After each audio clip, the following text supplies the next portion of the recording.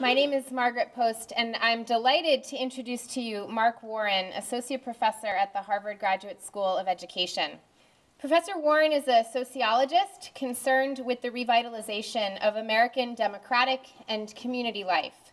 He studies efforts to strengthen institutions that anchor inner-city communities and to build broad-based alliances among these institutions and across race and social class. His 2001 book, Dry Bones Rattling: Community Building to Revitalize American Democracy, has received wide acceptance among scholars and practitioners alike for its accessible and in-depth analysis of efforts by the Industrial Areas Foundation to rebuild social capital by promoting inclusive and multiracial political action as a vehicle for revitalizing democracy. And as a side note, I use that book in my organizing class every semester. I'm a huge fan of the analysis that Mark provides in it. Professor Warren's most recent book is Fire in the Heart: White Activists Embrace Racial Justice. It is the first in-depth study of its kind that examines the processes through which white Americans become activists for racial justice. In his forthcoming book, very prolific, A Match on Dry Grass: Community Organizing as a Catalyst for School Reform, Warren argues that community organizing can be a viable antidote to the failures of public education. Prior to joining the faculty at Harvard in 2002, Professor Warren was assistant professor in the Department of Sociology and Anthropology at Fordham University, where he was also the founding director of the Office of Service Learning. A person deeply committed to bridging theory with practice, Professor Warren's teaching and scholarship have made a remarkable contribution to the practice and pedagogy of community organizing, and I am delighted to introduce him to you now.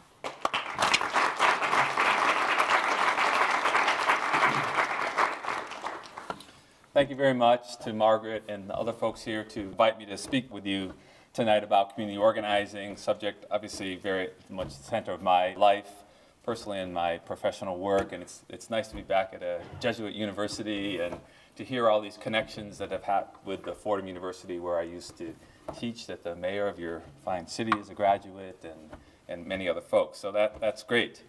I want to talk tonight about some of my thoughts about community organizing and the challenges that it faces in the 21st century, as well as I think the profound contributions it can make to solving some of our problems. I'm going to talk more broadly about it, but also focus a little bit on the research that I've done on community organizing efforts at education reform, and also about the recent book, Fire in the Heart, which actually is here also, that tries to examine how it is that we can build a broader base of support among the white community for racial and social justice issues, which is obviously at the center of organizing. That book, Fire in the Heart, I actually finished writing it 2 days before the inauguration of Barack Obama, and immediately went home, gathered up my family, and hopped in the car to drive down to Washington, D.C. for the inauguration. And how many people were there? Were there many people there? All right, so a fair number of people. And you might remember it was an extremely cold day, and we were staying at a friend's and got up in the dark at 5 o'clock in the morning in the freezing cold, and the kids were complaining. And anyway, we got on the city bus and we started going down to the inauguration, and at first it was empty and more people started getting on, and it was all kinds of different people.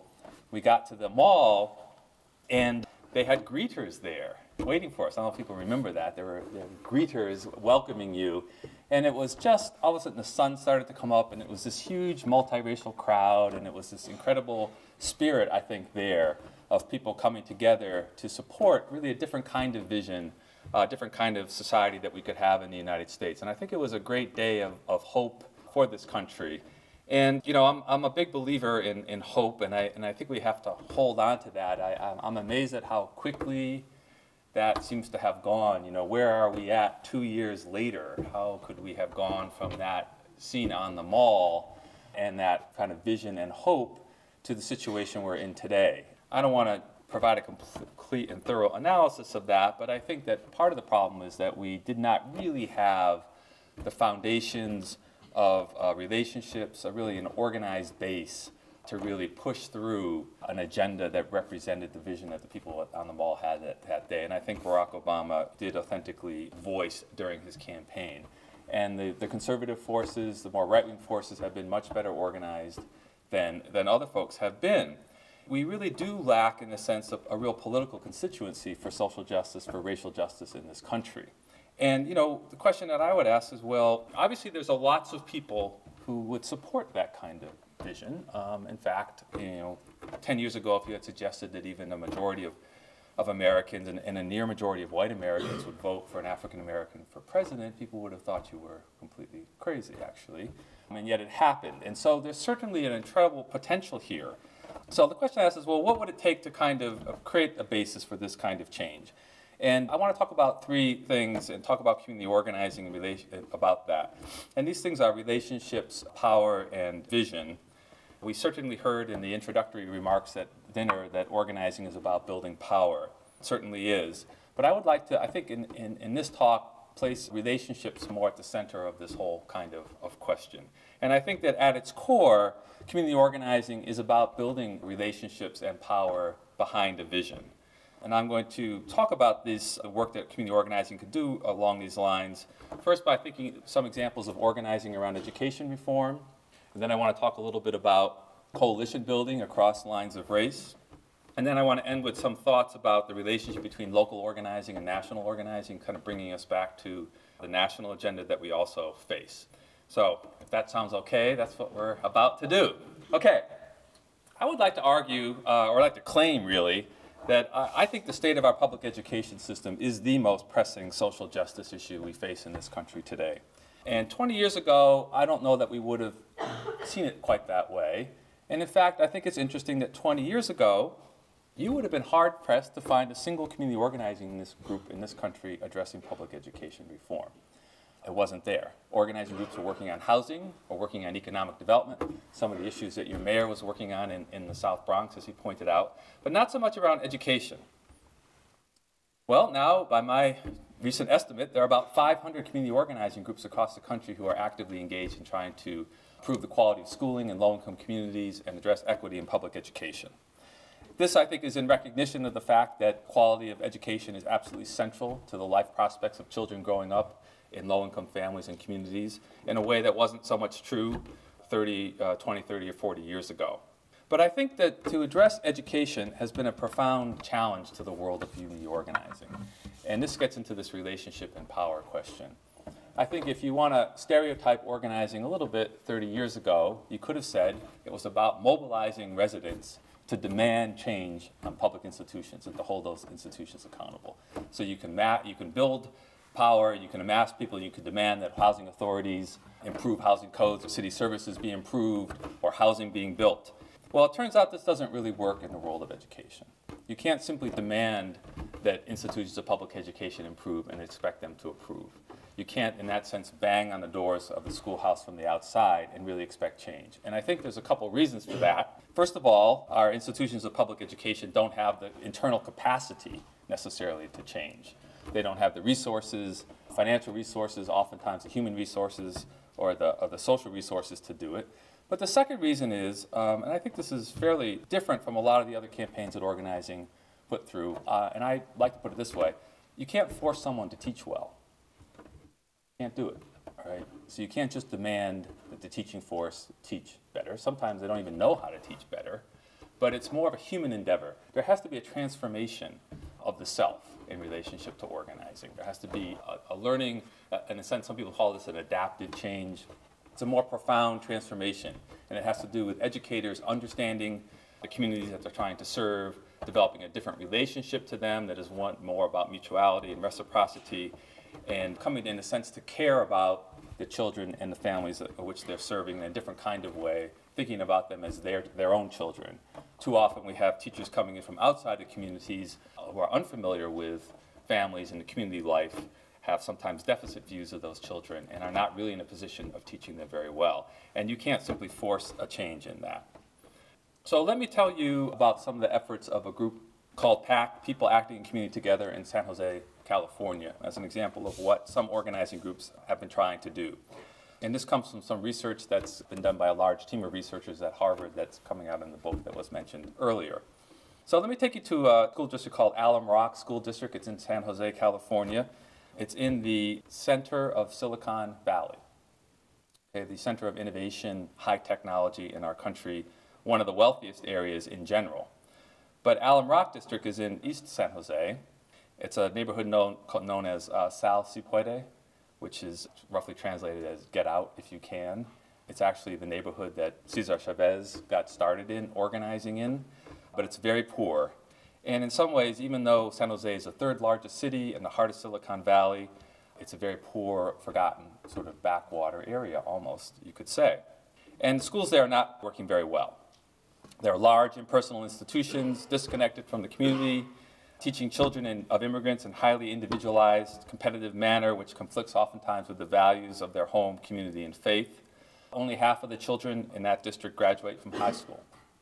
Half of the ones who graduate go to college, and about half of them who go to college actually graduate from college.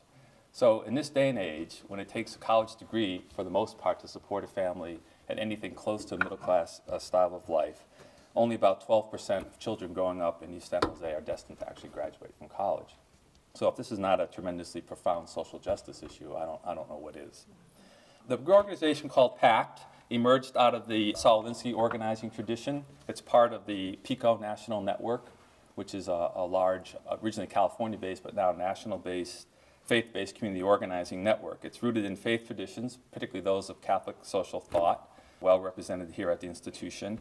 And it consists of 25 congregations, mostly Latino and mostly Catholic, serving mainly families, immigrant families. And PACT builds what they call local organizing committees around congregations, where they bring people together to start to build relationships, to have conversations, to draw upon Catholic social thought, to frame the mission for Catholics to engage in public life, to strengthen and promote their values and the conditions that their families face. There's an intense focus on leadership development, lots of training, mentoring that goes on in their organizing. Carmen Rodriguez is one of those leaders. She was an immigrant mother from Mexico with 3 children in the Alum Rock School District. She was approached through her local congregation, was brought together with others to start to talk about their concerns about education for their children and their dreams for them. She ended up going to the leadership training opportunities offered by PACT and the PICO network. The lead organizer there, Matt Hammer, was involved in mentoring her. She started out inviting 5 other parents to a house meeting at her house. Then 10 other parents started to come, then 20 and 50, as they began to talk about what might be possible to have in their schools. And she said this: "Through this process, we parents discovered that we had much more right than they who were the directors and the teachers, and that gave us a lot of strength and a lot of power. We understood that if we joined together, and if more people joined together, we were stronger. In addition, it was learning to speak out. Speak to the people who are there, how to speak out to them, not to fight with them, but rather to speak out using the right words and demanding what we really had to demand, what we deserved, what our children deserved, and what they weren't giving us." They started to have conversations about the quality of education that the children were receiving, and tried to start having a conversation about, well, if you were dissatisfied with this kind of education, what would be your vision for a great education for their children? And it's interesting that the organizers found that although the parents had lots of concerns about what was happening with their children, that originally they thought about it as their own problems. If their child wasn't succeeding well in school, that it was the fault of the child not working hard enough. Or maybe it was their fault because they didn't speak English and couldn't help their child enough. And by bringing people together, they started to understand that their own private situation was really a reflection of a much broader public situation in the Alum Rock School District. They got to that point, but the organizer, Matt Hammer, says they had a harder time getting people to really envision, well, what would a great education look like? These are folks who themselves either had not gone to school in the United States or had not had a particularly successful education themselves. So they started to take people to visit successful schools that were serving Latino immigrant children around, first in Oakland and then in New York City and other parts of the country. And Matt says this about it. He said, "We started helping people begin to develop a priority list of issues that they wanted to work on. And it really took off like wildfire. It was very much like throwing a match on dry grass," the title of our book. "I don't know that anybody had ever been in that neighborhood asking these kinds of basic questions about what are your dreams for your kids and what's going on at the local public school. And what do you think about building an organization that would have the power to deal with some of these same problems?" Well, I said they went to Oakland and they visited schools that had been started by the PICO organizing group there called Oakland Communities Organization. And they developed a campaign to open small schools. So they envisioned that part of the problem was that these were very large and personal institutions, maybe with 1,000 sometimes even up to 1,500 children at an elementary school. And there was this very powerful disconnection between the schools that were very big and impersonal, staffed by teachers who came from outside the neighborhood, and they started to envision opening small schools that would be more community-based, more family-oriented, where people would have a teaching force that really cared about their children. And they mounted a campaign to try to get the school district to open 3 new small autonomous schools. But it turned out that the district leaders had other plans. In their view, the best way to go was to actually centralize the school district and to start to implement direct instruction. So the idea was that they would have all the teachers in the entire school district doing exactly what the central administration said at any one particular time, and it would be a highly structured curriculum going through Monday through Friday with tests on Friday.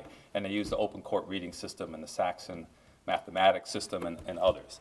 So here's where, in some sense, the building of power did come in. The packed organization had to mobilize hundreds of people on a regular basis to come to the school board meetings, to demand a change and have one-on-one meetings with school board members and district leaders. And they finally got the school board to agree to open 3 schools. They actually had demanded 6 originally, and they got them to open 3. So in that sense, they won. But then they realized that if they were really going to implement this plan, if the schools are really that were going to be open were going to be something different, they had to start to build the different kinds of relationships between parents and teachers. So they formed design teams that would be composed of parents, the new principals of the schools, and the teachers who were planning to start working at them. And these teams, including parents, teachers, and principals, designed the schools from the ground up. And it was really in this kind of a collaboration process that change started to happen. And here's a quote from Kristen Henney, who became the principal of the first school called Lucha. I have those parents who were on the design team who I have probably the deepest relationship with because we went through so much blood and sweat and tears. So for those parents, it's a friendship. We've crossed that line between I'm their school principal to I'm their friend to we've worked together on a professional level about something that we all care about. When they opened Lucha, they opened it on organizing principles. The teachers were all meant to work in teams. They did home visits. They were meant to learn about the culture of the community. Parents were meant to be engaged at all levels of the school, and in fact, parents fill the halls of the schools every day. The principal sees herself as not just a manager of a school staff, but as a leader of a whole school community. And in that sense, a more relational culture was deeply embedded in the school. I had the opportunity to visit the Lucha School, and I wanted to share a couple of stories with you about the new kind of culture that can be created there. Well, I was invited to come in an evening, and they were having a meeting to apply to the state, to write an application to the state to enter the school in a competition for an award, a state award for a school. So I got to the meeting, and there were 100 parents there at the meeting. And the principal came rushing up to me and started apologizing profusely that so few parents had showed up.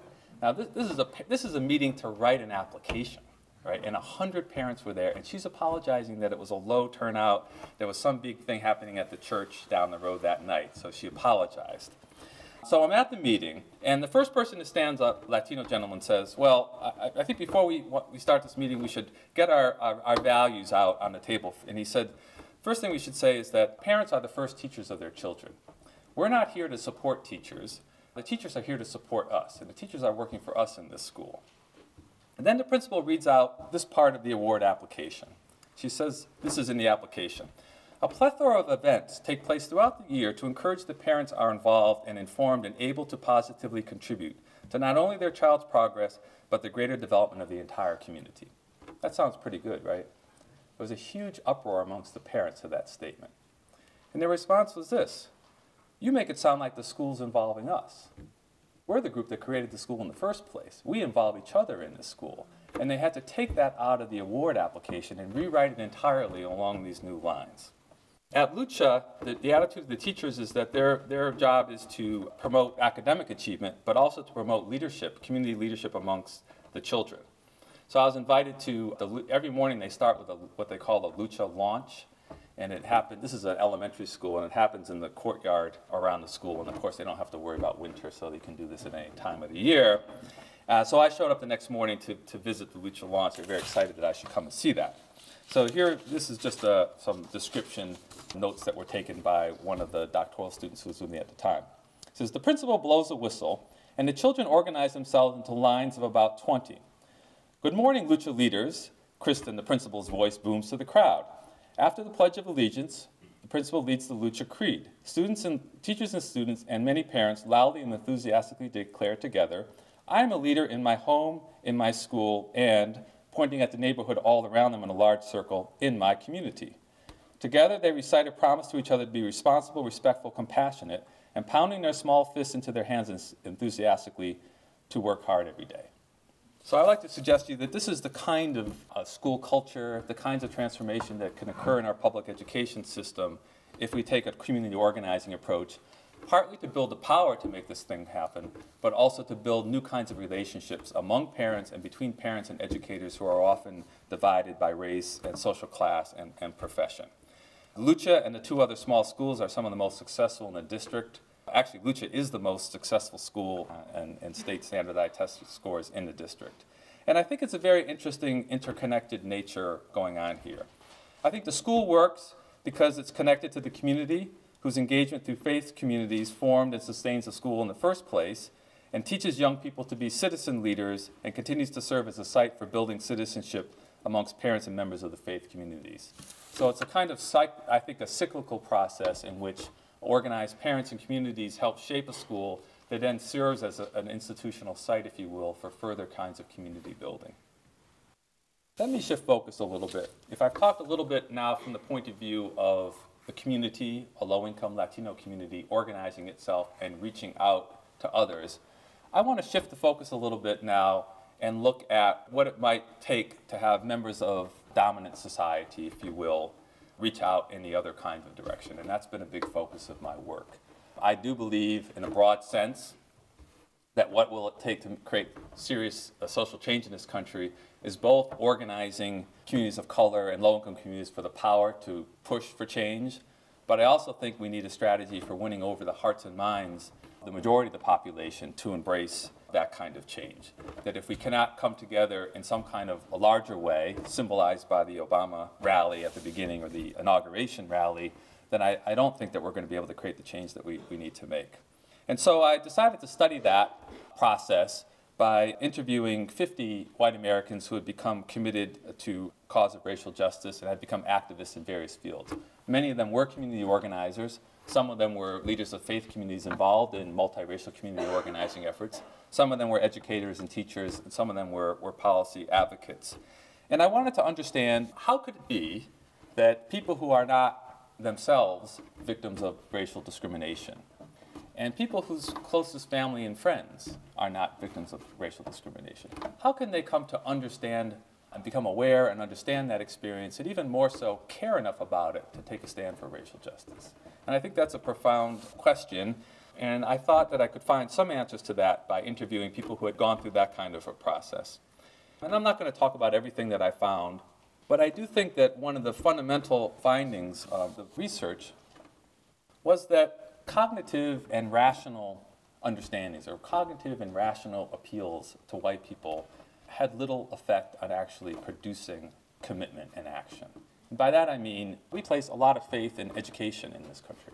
If we could just educate white people about racism, then they would come to oppose it. I am a college and university professor, and I think we certainly should educate young people about it. But I have to say that in the interviews with 50 people, I found hardly any evidence that that kind of an educational process actually moved anybody to take the commitment and action. Or I think we oftentimes focus a lot on rational kinds of strategies. It costs more to incarcerate a child than to educate a child. We know that, right? Well, I found really no evidence that that actually changes many white people's opinion about what to do in the situation. It's a true statement, and I think it's an important argument to make, but it doesn't necessarily move people to commitment and action. And instead, what I found a number of things, but I found that relationships really lay at the heart of relationships and values and vision, I suppose I would say, really lay at the heart of what really transformed the people in the study that I conducted. Relationships are a way to understand the experience of other people, and even more than understanding it, coming to care about it because it affects real people that you know and care about. And let me tell you, I'm going to shift a little bit and tell you a few of the stories that I heard from the people that I interviewed to give you a sense of what I'm talking about. First person I want to talk about is Penda Hare. She's now the co-director of the Advancement Project, which is an organization in Washington that tries to bring organizations and communities of color together with legal advocates and others to create change in education and criminal justice system. And I want to start a little bit with the values piece because I did find this broadly across the people that I interviewed. She grew up in an all-white neighborhood in Knoxville, Tennessee during the 1960s. In high school, she had a powerful experience that occurred this way. She and her family attended a Southern Baptist congregation. She took the values of her faith tradition very seriously, and she joined a youth choir that sought to recruit new kids to their Sunday school. Well, it turned out, though, that the congregation had an official whites-only policy. And this is what she said. A group of high schoolers in the church, led by a youth leader that the church had hired, formed a choir. We sang at other churches, traveling on a bus that we raised the money to buy. We decided we would use the bus to go out on Sunday mornings and bring children or adults to our church. We were going to be little evangelists. Well, we got a great response. We had all of these kids on our bus coming to Sunday school, and the majority were black. I don't know how long it went on before somebody invoked the whites-only policy that had been on the books for years. There was a vote, and this time it was much debated, because our entire youth group was in favor of ending this policy and couldn't believe that they were going to cut off our bus. You know, we were doing what the church had taught us to do. So the church voted again, and they voted to exclude African Americans again. And that had a huge impact on me. I would say that was probably defining. I'm starting to cry now thinking about it, and in fact I had to shut off the tape recorder because she was in tears recalling the incident. She says, I'm starting to cry now thinking about it because we had to go tell those kids that we couldn't come and take them to church anymore. And I definitely remember thinking that this is unfair. Certainly not letting these kids into the church is unfair and wrong, and that it was clear to me that black people were treated worse than white people and that that was wrong. Well, I think there's a lot in that story, but there's two things I want to point out. I think that there's a reservoir of values that we have in our faith communities as well as in our society, and that many white people grow up really believing very deeply in them. And they don't actually see that racism in our society and injustice in our societies is actually undermining and contradicting those values.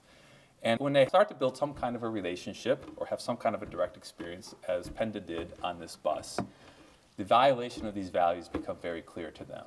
And it serves, I think, as a very important first step in motivation towards taking some kind of action. Well, Penda went on to college, eventually Harvard Law School, and she joined the NAACP Legal Defense Fund, which is the sort of nation's premier civil rights legal organization. And she traveled across the South fighting discrimination cases and voting rights cases. And she built relationships with black clients and with her black colleagues at the Legal Defense Fund. And through these relationships, Penda, like the other people that I interviewed, started learning more about the realities of racism. And this is one of the stories she tells. My first case was a claim of promotion discrimination by the Postal Service in Jacksonville, Florida. My first client that I put on the witness stand was a person named James Douglas, who had applied for something like 25 or 30 promotions at the post office. He was a mail carrier, African American. I went to his house, met his family, and talked to him about all these jobs.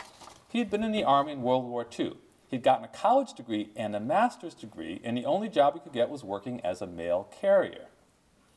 Well, it occurred to me that my father did not have a college degree or a master's degree, was roughly the same age as Mr. Douglas, had come out of the Army and had gotten this nice job at Union Carbide. He worked his way up through the ranks.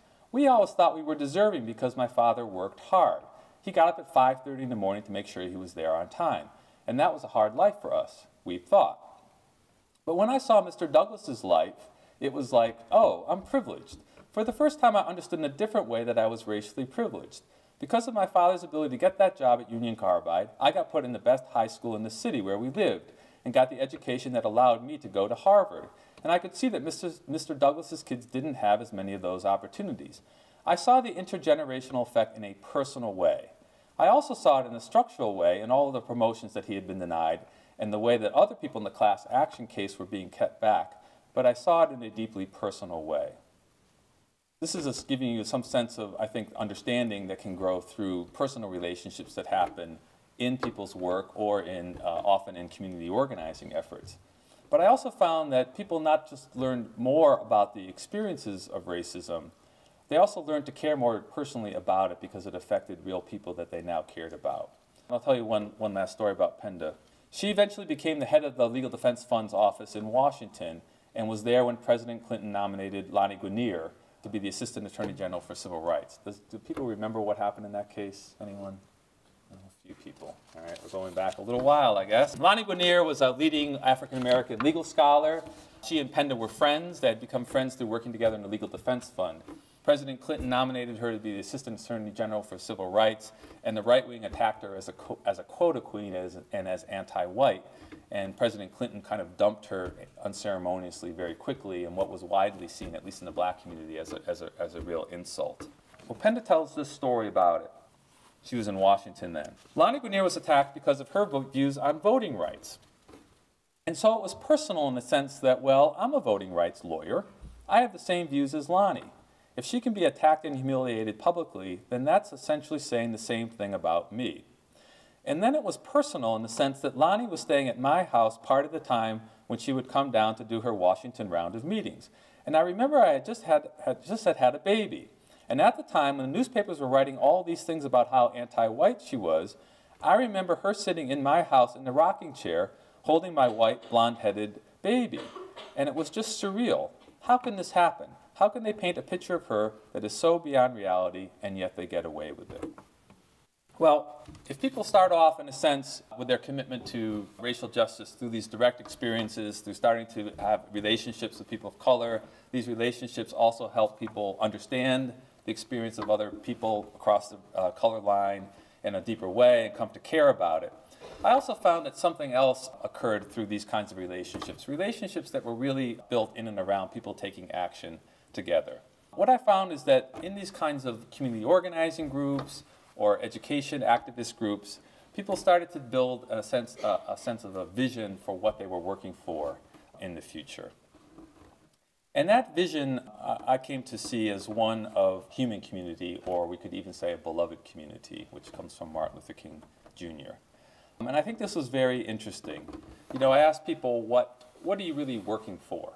And there were a lot of pieces to that. Certainly a society without the kinds of deep inequalities we have in education, in economics, in our criminal justice system.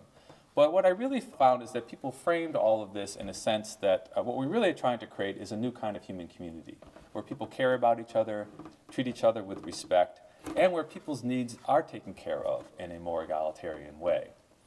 And it was really this notion of a human community that lied at the center. And when I asked people, well, what harm does racism do to white people? The answer I got to that was that it really undermines our humanity. It undermines the humanity of our entire society. And this is a quote from Madeline Talbot, who's a longtime community organizer in Chicago. And she said this: "I think being white and privileged in a racist society, you feel like you're one of the family members of Noah on the ark. You hear all of the people beating on the doors, trying to get in. And you've got to find a way to open the door. This work allows you to crack the door open, which otherwise you'd have to kill yourself. I mean, that's the way it feels to me. You feel like that kind of privilege is killing you. It's one of the things that makes white society less connected and less welcoming and less warm, because it's constantly protecting itself from the people and the flood on the outside, and it's a terrible way to live." Well, I also had people talk about, well, how did they envision this new kind of society? And I wanted to read a couple of quotes about that. These are both from faith leaders in community organizing efforts. The first is from Reverend Z. Holler, who's involved with a group called the Beloved Community Center in Greensboro, North Carolina. And he said this: "Where everyone is honored and respected for who they are, where the brokenness and the sins are recognized, we help one another see our weaknesses, and others help us see what we don't see. We help them see what they don't see. Together, if what we see in each other is grossly unjust, we call it by name. We try to come to grips with it. We forgive one another. We move ahead as best we can. And that means policy. That means the structures of government. It means what you do with the economy, the goals you pursue. I think that the economy is now for the few and corrupts the many for the sake of the few, and it excludes growing numbers." The second, along similar lines, comes from Reverend Joseph Ellwanger. He was a faith leader in a group called MICA, community organizing group in Milwaukee. And he put it this way: "It is practicing anti-racism and insisting that we work together across racial, ethnic, and denominational lines. That in and of itself is a living out of what King describes as the beloved community.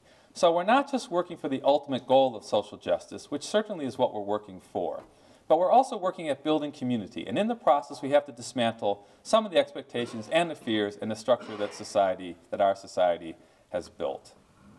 And I just want to reflect on those quotations for a minute.